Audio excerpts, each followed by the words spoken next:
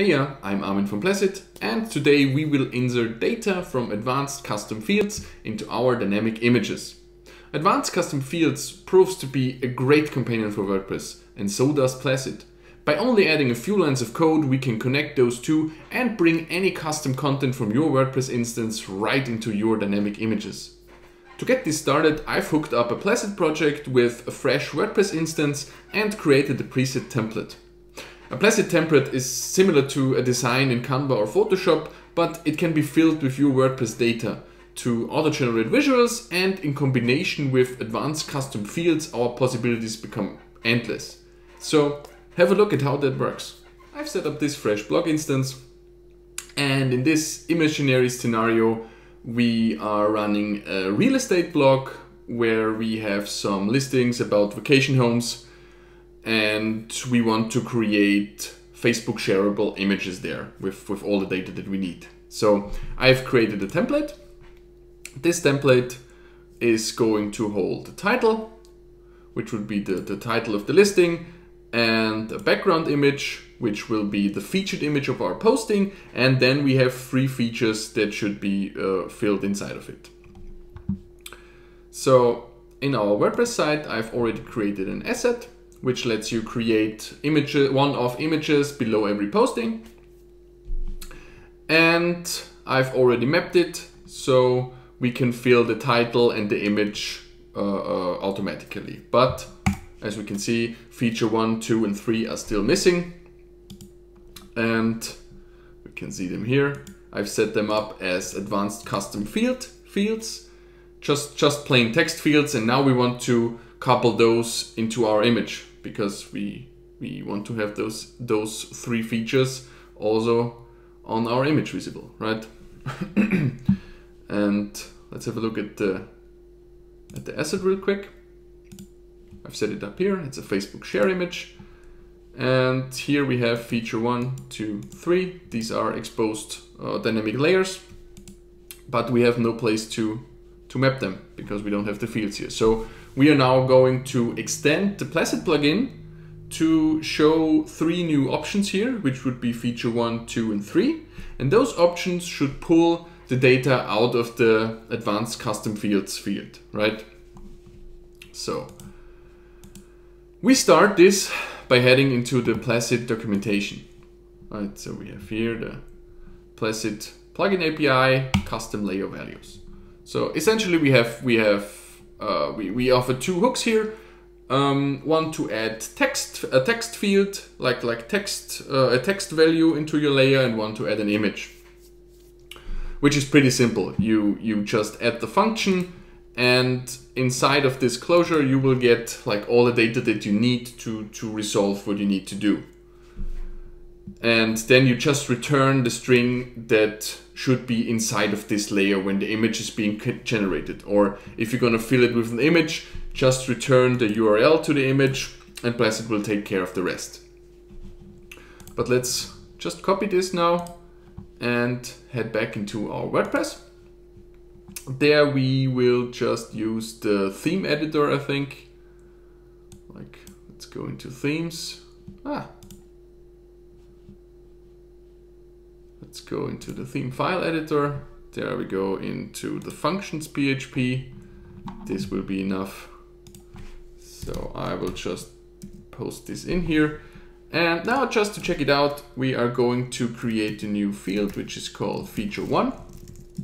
We give it a title of feature number 1. And then we can hit save. We update the file. Let's open up the assets into a new tab. Switch over. And now we should already see, yeah, here we go. Now we already have a new layer value. So what else do we need to make it work? Like, we need to know which posting we are on, so we can pick the correct feature.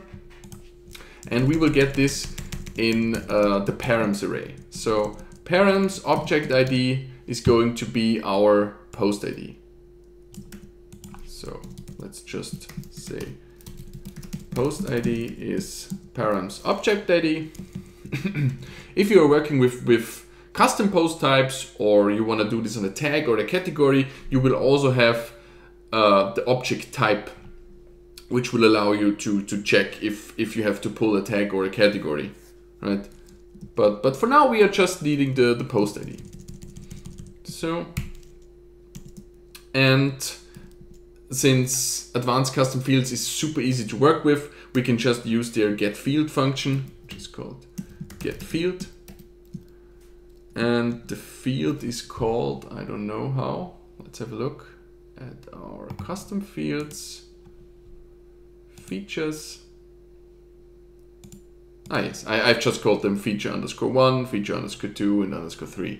Let's head back and have a look. We want to have the field feature_1 from this post ID, and I think it should be enough to just return this now. So update it.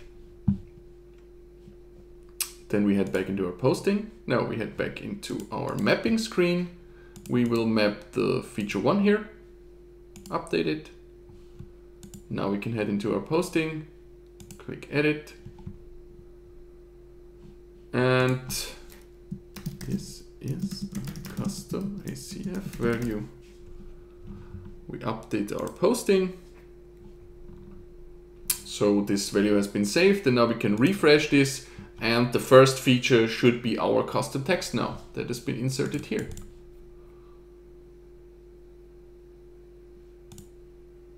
And it is. Nice. Now let's add the feature 2 and 3 and complete it. Let's head back into the theme file editor, our functions PHP. And now we will just add the second one and the third one. This will be feature 2. Feature number 2. We get the field feature 2. Same for feature number 3. Feature number 3. Number 3. Update. Now let's head into our assets. Then we can finish the mapping. Oh, no.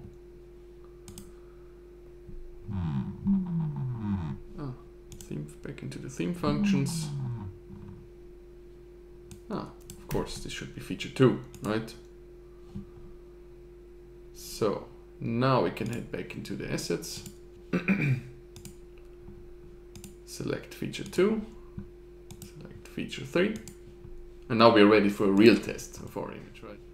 Then we head back into our posting, and now we should be able to fill all 3 features and have them show up in our image. So what do we have here? We have, it is in a quiet location, it has a stylish interior, and a pool and roof deck. Now let's save this, refresh the image.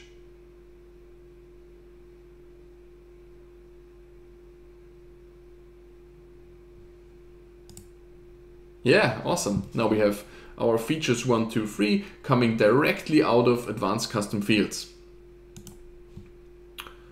And you will have this now available under any post, and it will always work with just these 3 feature fields. Awesome. I hope you liked this tutorial, and if you have some ideas what I could do next, or how or which else plugins we could connect, just let me know. Bye. So that's it for this automation. You will find a link to our blog post with a step-by-step recap of this tutorial in the description. Try it out and tell us what you think.